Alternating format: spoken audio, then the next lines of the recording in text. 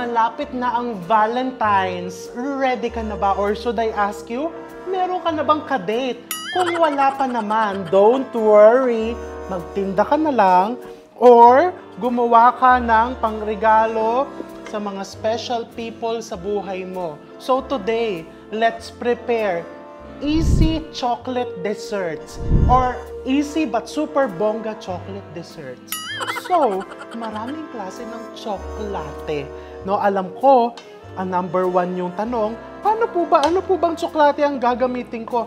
This is not a sponsored video, but I'm going to show you the brands of chocolates that we use so that you will have an idea kung paano sila gumagana. Paano ba sila gamitin? Ano ba yung mga dapat naming iwasan? So, nagtutunaw po ako ng chocolate dito sa microwave. Ano po ba ang paraan ng pagtutunaw ng tsokolate? First, you can use the microwave oven. Ito din ang paborito kong paraan ng pagtutunaw ng tsokolate. Okay? So, second is you can use a double boiler. Yan, lagay mo lang dyan and then have patience, matutunaw din yan. Second, ano po bang klase ng tsokolate ang dapat kong gamitin? In the bakery or in the pastry kitchen, meron tayong dalawang klase ng chocolate na magagamit. First, that is what you call the couverture. Pag sinabing couverture, yan yung mga Belgian chocolate, Swiss chocolate, or in short, yung mga medyo masakit sa bulsa. Medyo mahalin. Second, there is what you call the compound chocolate. Nakasulat naman po yan. Compound chocolate, o katulad nito, compound chocolate, dark chocolate compound. Ano po ba ibig sabihin yan? Pagka sinabing couverture chocolate, ito yung pure. 100% gawa talaga siya with cocoa butter. Kaya talagang napakasarap. Amoy pa lang, alam mo, purong-puro na natutunaw sa bibig. Ang sarap kainin kahit, alam mo yon, yung kahit papakin mo lang, enjoy na enjoy ka na. But syempre, ang presyo po nito, naglalaro from around 600 pesos per kilo. No?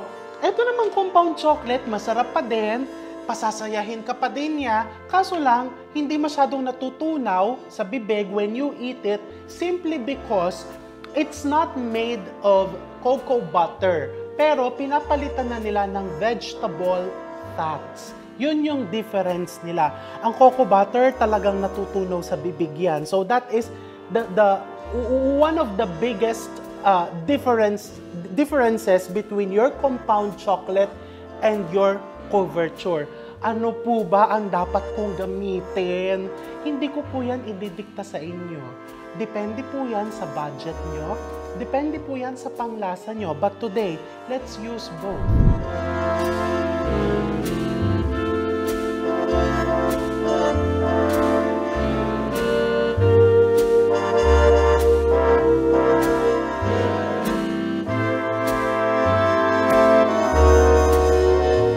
So, nagtunaw ako na pareho.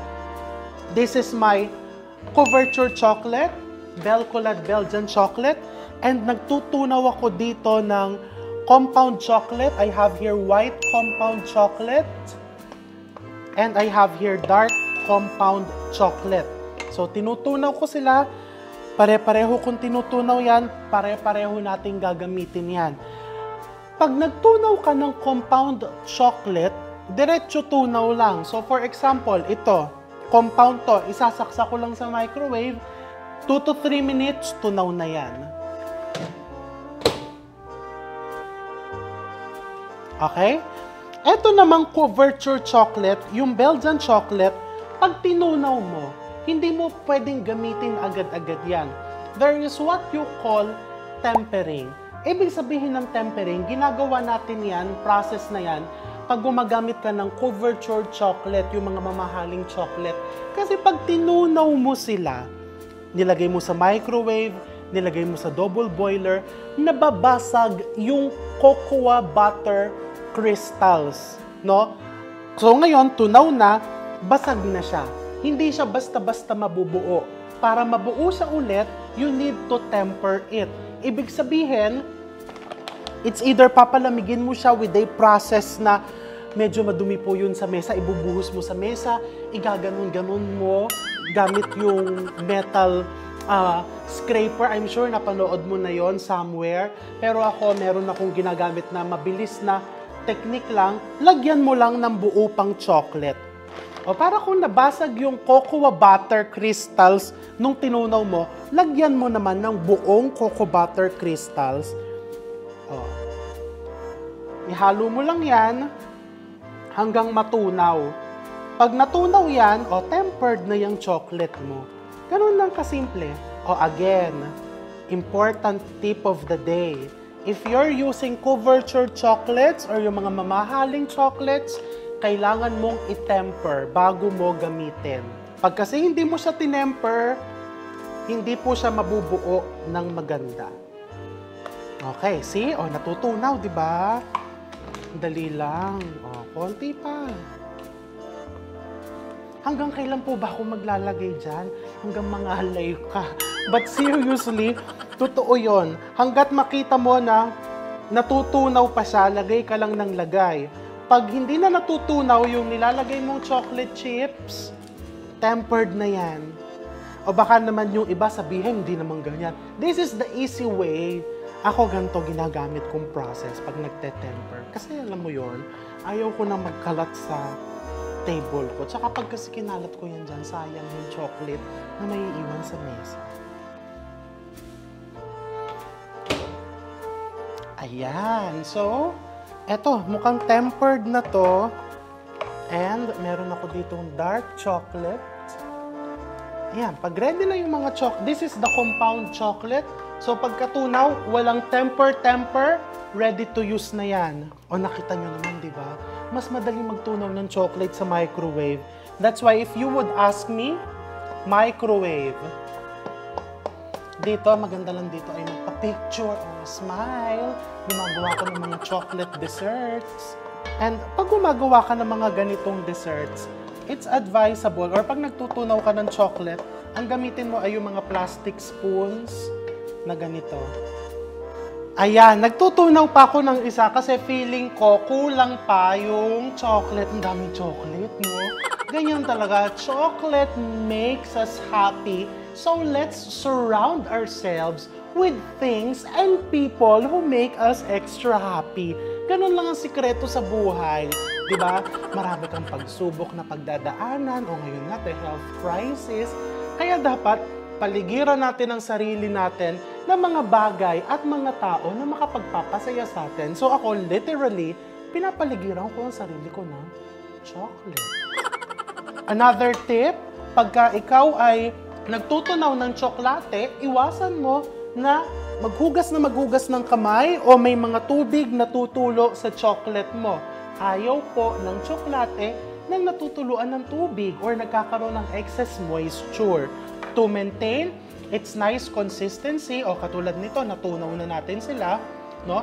Iwasan mo na mabasa and makontaminate. Kaya kailangan, very important, one of the rules in the chocolate kitchen, kailangan malinis na malinis. Okay, so ito, tingnan mo, tatanggalin ko to.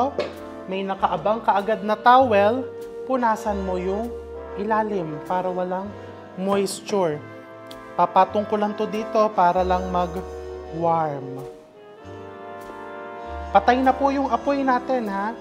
Patay na po. So, ayan. Nakapagtunaw na ako ng mga chocolates. Let's start preparing the chocolate desserts. So, first, I'm going to show you chocolate-coated strawberries. So, meron ako ditong pan. Sa Belgian chocolate ko siya ilulubog. So, meron ako ditong strawberries.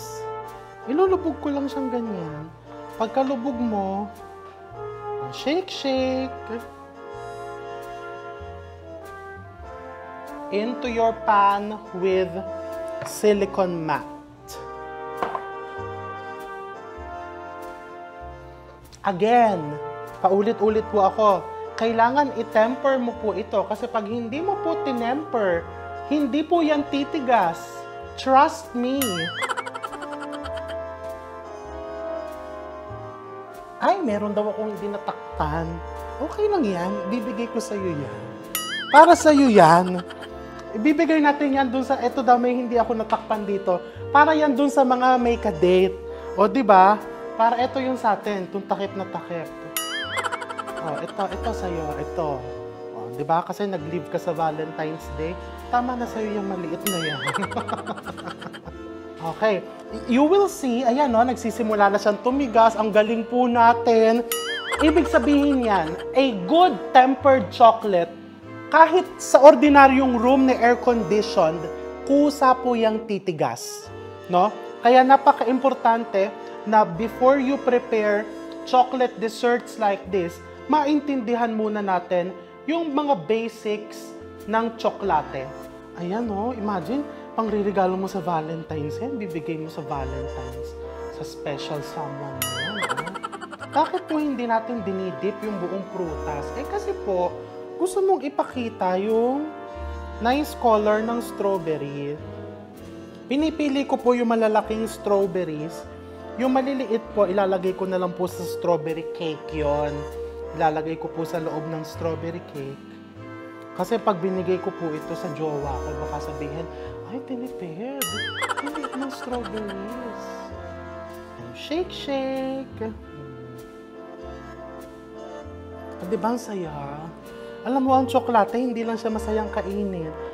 Everything about chocolate is fun. Ayan. So, napili ko na lahat ng malalaking strawberries. Pag napapansin mo na parang, ay, medyo ang lapot na, ibalik mo lang dyan sa medyo mainit-init na lugar. Ganun lang kasimple. Chocolate is forgiving. Dami ko sinasabi about chocolate. No? Chocolate is forgiving. No? Mapagbigay ang tsokolate, sana all. Basta kailangan, maintindihan mo lang siya. Diba? Pag naintindihan mo yung tsokolate, no? Nagkaintindihan kayong dalawa, you wouldn't have any problem. Wala ka na ma-encounter na problema sa iyong chocolate journey. O, diba? Eh, paano naman yan, chef? Parang ang plain-plain yan. Hindi tayo papayag na plain. Hindi tayo magpapatalo. Ayan, o. I-dip mo lang. Dip. Hindi ka na mag-aksaya ng piping bag. Dip. Diba?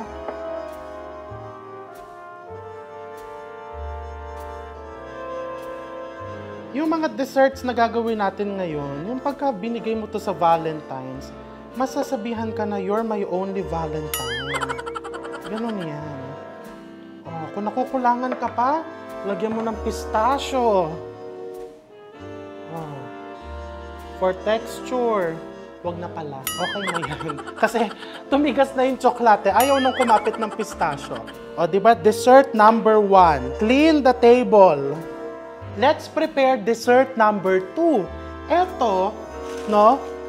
Sa Baguio ko pa po binibili. Eh pero, since mahirap umakyat ng Baguio, eh di gumawa tayo dito sa Binyan. Ito yung cornflake, chocolate-coated corn, or ano nga ba? Nalilito na ako. Cornflakes coated in chocolates. Pwede kang gumawa ng dark. Let's make white first. So dito, meron akong white chocolate. Lalagyan mo lang ng cornflakes.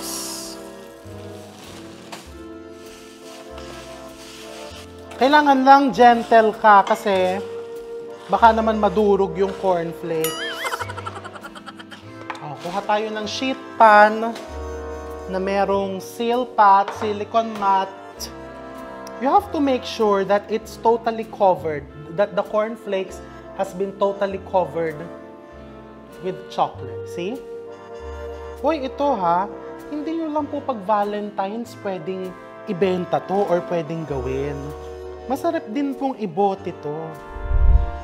O, diba? How fun and how easy it is to prepare that. Pwede mo din lagyan ng coffee powder. And, pwede ka din gumawa ng dark. Parang ang dami kong ginagawa. Diba?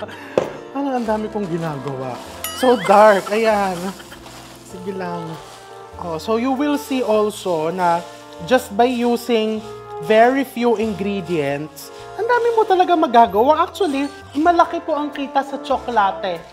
Kung malaki po ang, kung medyo feeling ninyo, ito tatapatin ko na kayo, kung medyo feeling ninyo, parang nagiging saturated na yung market ng baked goods. Lahat kami nagtitinda na ng ganito. Subukan mo naman ng chocolate. And malaki ang kita sa chocolate. Mas malaki po ang kita sa chocolate kaysa sa baked products. And honestly, mas konti po ang kailangang gamit. Ang importante lang is you have to keep on updating yourselves with the trend. Parang hindi ko na-carry. Ikaw nga mag-ano. Yung chocolate. Ayan. Kumuha ko ng assistant. Ayan. Kasi ang problema sa chocolate, mauunahan niya tayo. Dito ka, dear. Ako ang main star dito. Dito ka. Ayan. Dito. Napakita ko sa'yo, dear. O, diba? Ayan.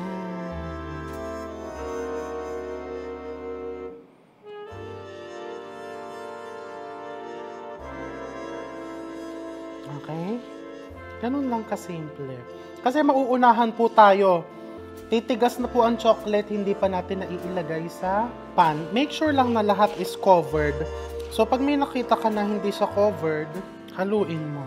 And of course, kung nagbe-bake ka na, so may mga cookies, crinkles ka na, you can always improve it by adding some chocolate decoration. Let's say, you want to make super triple chocolate crinkles. Yeah. Diba? You can dip it.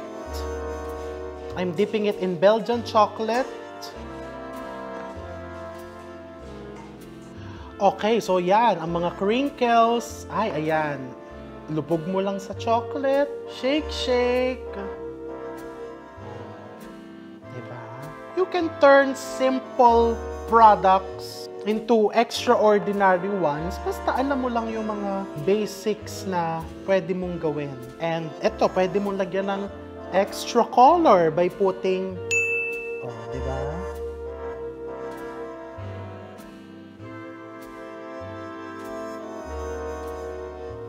Oh, chocolate chip cookies. May chocolate chip cookies ka. Gusto mong pabonggahin ng konti. I-dip mo in white chocolate.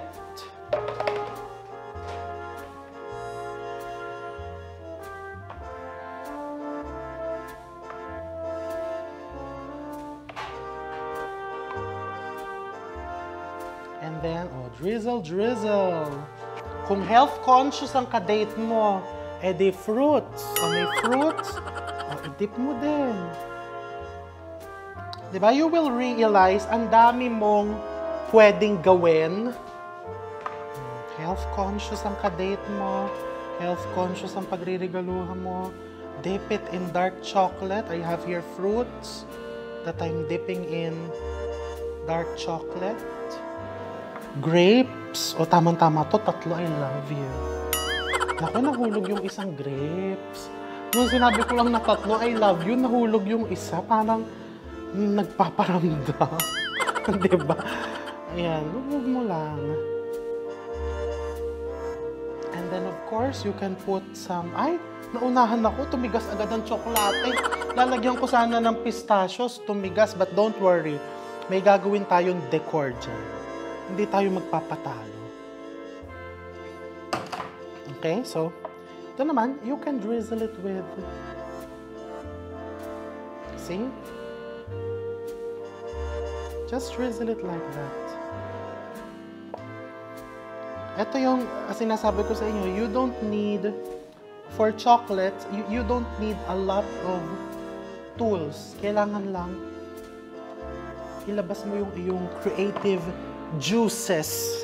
Halimbawa, katulad dito, ay, parang masyado naman siyang pale. O, edi, ano mo lang? O, diba? Parang hindi siya masyadong pale.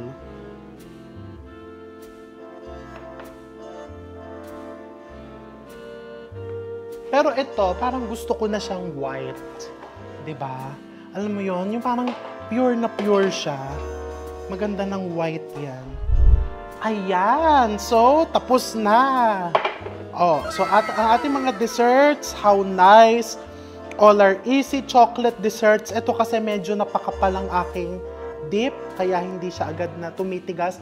What I'm going to do here, I'm going to put it inside the fridge. And pagbalik natin, i-plate ko yan ng maganda. So, eto na ang ating mga super bongga, easy chocolate desserts. O, diba? Talagang you can make your Valentine's Day or simply every day extra super special. Napakadali po yan. Sa totoo lang, wala po tayong binake. Dahil itong chocolate chip cookies and crinkles, hiniram ko lang po yan from our cake shop. Diba? So, you can upgrade your bakery business. Pwede ka mag-introduce ng mga new products like this. Tingnan mo naman, social na social tignan. Social na social mo din pwedeng ibenta yan. Pero, ang time and effort na nilaan mo dyan to prepare these products, hindi masyado social dahil saglit lang. So, gumawa ka na and ang sarap po niyan. Look.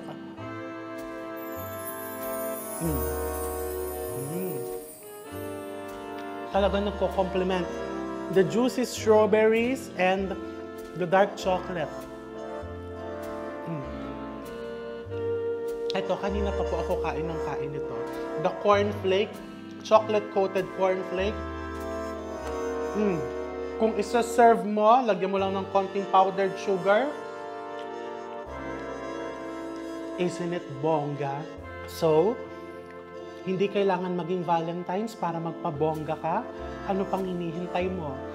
Magtunaw ka na ng tsokolate and prepare this easy but super bongga chocolate desserts. Happy Valentine's and I'm going to see you all real soon.